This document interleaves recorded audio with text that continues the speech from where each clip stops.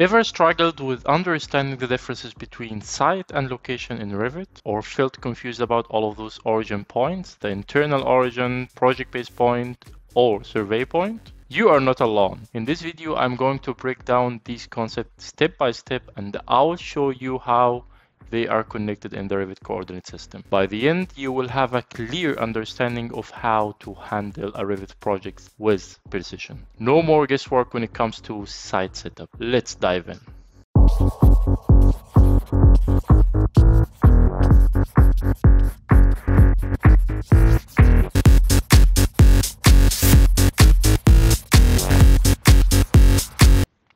So let's start with some theoretical information before we jump into Revit and know exactly what is the difference between site and location inside Revit. So we all remember this layout from the previous video, this layout for this house, and we all know this layout is a part of a bigger layout, which is the neighborhood layout for this project. So when we are talking about the location of our building to the surroundings on the same layout, like the location, this is our building, so the location of this building to the surroundings, to different houses or to the roads or to the infrastructure or whatever, this relationship between those locations, we are talking about site. When we are talking about the location of our building to the origin point, we are talking about site. When you are talking about the location of our origin point of the building to the coordinate system, we are talking about site. So when we are dealing with site, we are dealing with georeferenced layout like this one, and I will explain to you later what we mean by georeferenced. And we are talking also about the project base point settings, and you have to decide the location of the project base point correctly inside Revit. We're talking about survey point and the location of the survey point and the relationship between the survey points and the project base point. And we're also talking about the coordinate system, which coordinate system that we are using, and so on. All of this information we are going to deal with while we working on our site file. And actually, this is our topic, but we will know also how to set the location correctly and what is the difference between site and location, and how to set also the location correctly inside Revit. When we are talking about location, we are talking about the location of this building relatively to our Earth. So we basically talking about latitude and longitude. For this process, you will have to know the address of this building, and that's it. The location is important for solar analysis like lighting and shadow and so on, and also energy analysis like the heat and cold and so on, and also some wind analysis for the structural engineer. So any kind of solar energy, wind analysis, the location is very important for us. But when we are talking about the site, we are talking about accurate coordination between different layouts. So this is the purposes of each one of them. So before we jump to Revit, I have to introduce you to the Revit origin points. It's very important to know about them and the difference between them before we move to any practical explanation. So Revit has actually three origin points, and all of the three are different for different purposes. So the first one is the internal origin. The second one is the project base point, and the third one is the survey point. So let's start with the internal origin. The internal origin starting from version 2021, I think, or 2020. I'm not sure about this piece of information, but you will find the shape of the internal origin like this, y-axis and x-axis, as you can see here. And it's project related, which means like it has nothing to do with anything global. It's always related to your file, to your project, to your building, and also it's for linking purposes. Like the main purpose of this internal origin is to do accurate and smooth linking between Revit and another Revit model, or mainly with AutoCAD. And I'm going to show you how to use internal origin for linking purposes in the right way. And as I said, it's a project related, like it's related only to the project file that we are working on. So it has no use in the site file. So site file, that means we are going to have a separate file for the site. Yes, I'm talking about the right workflow. You have to have separate file for your site. The site cannot be set inside your project. It can be, but I'm talking about the right workflow, and this workflow it's going to be used in a bigger skills project in a bigger companies. So this is what I'm talking about right now. Site can be set in the same project file, but this is not the optimal workflow. So the internal origin has nothing to do with the site file. When we are working on a site file, we don't worry about the internal origin at all. Cannot be moved. It's default in the Revit settings. You will find the internal origin in specific place and you cannot move it. Also, it usually be assigned or we assign our project base point on the top of our internal origin. And I'm talking about also best practice. It can be in a different place, but I'm talking about best practice.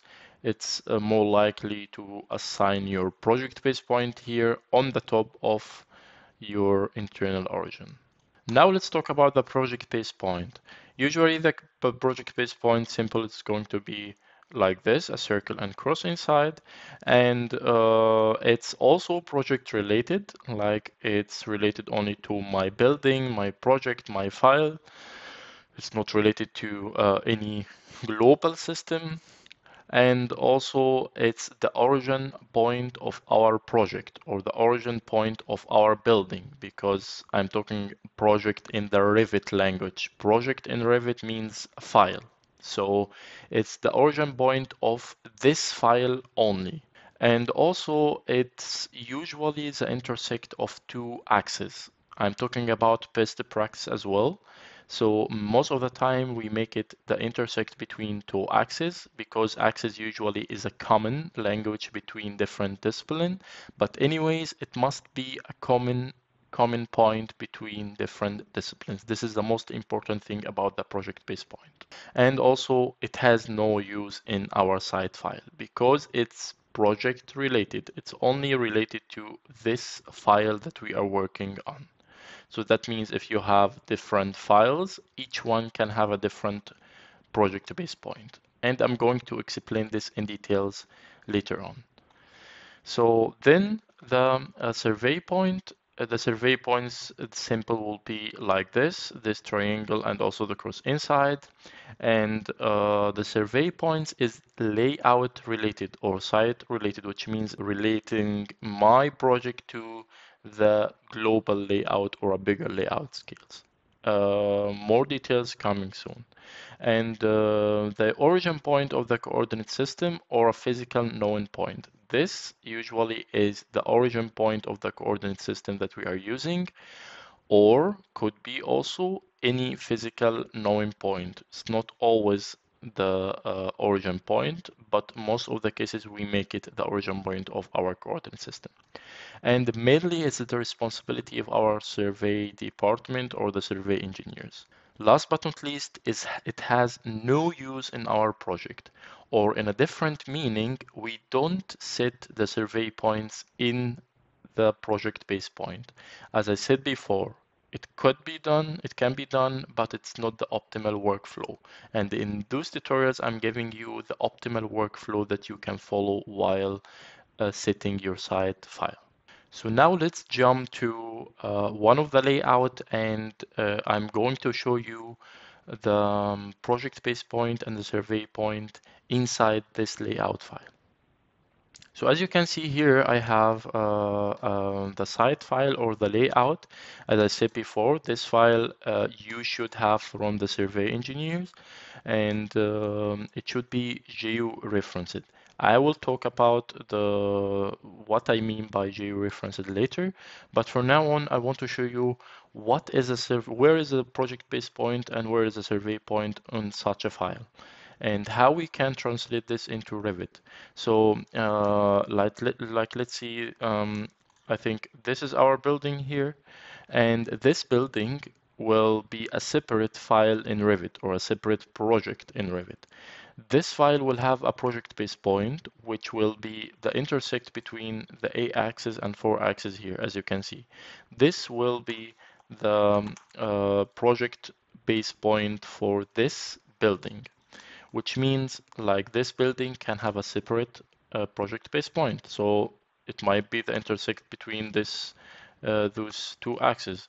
It might be also the corner of a physical column. It could be anywhere. It's mainly a project related. It depends on your file. But when we are talking about survey points, we are talking about the origin of my coordinate system. Like this project in Egypt, and mainly in the red belt coordinate system. We're using the red belt coordinate system. If you don't know what we're talking about, I advise you to go back to the previous video and know what exactly we are talking about.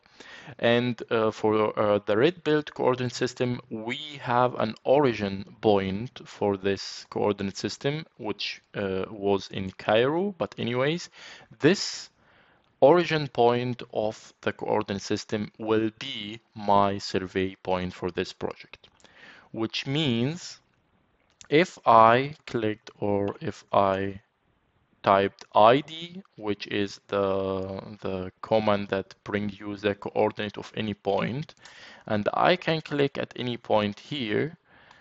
So let's click on this point. And as you can see here, I have x-axis and I have x coordinate and y coordinate. And those coordinates have specific numbers. These numbers mean that this point is, let's do it again.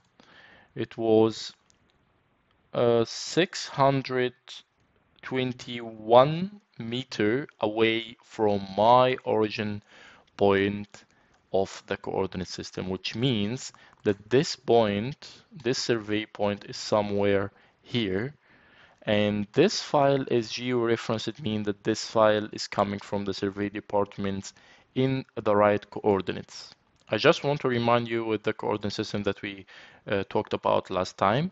And actually, this is the red built coordinate system that will be used. And the origin point of this coordinate system is here, but it has false easting and false northing, which means that the zero could be somewhere here. But anyways, you now know which point exactly that we are talking about. So this point or this layout is related to this origin point, which means that any coordinate that I will measure now, and this here, for example, the reference point, and we have the exact coordinate for this reference point. As you can see here, this coordinate is related to my origin point of the coordinate system, which called Egypt red belt.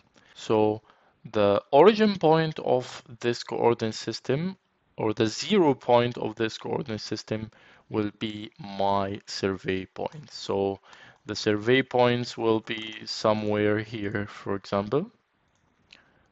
This will be my survey point, and the project base point will be always different from project to project. Like for this project will be here, for this project could be here, for this project could be the corner of the column or whatever. So this is exactly the difference between the survey points and the project base point explained on AutoCAD layout. Now you know the differences between site location, and origin points. What's next? In my upcoming video, I will show you how to create a proper site file in Revit and how to set location correctly. We will also cover shared coordinates, why they matter, and how to make your projects align perfectly in Revit. Trust me, you don't want to miss it. So make sure to subscribe and hit the bell button and stay updated. See you next video.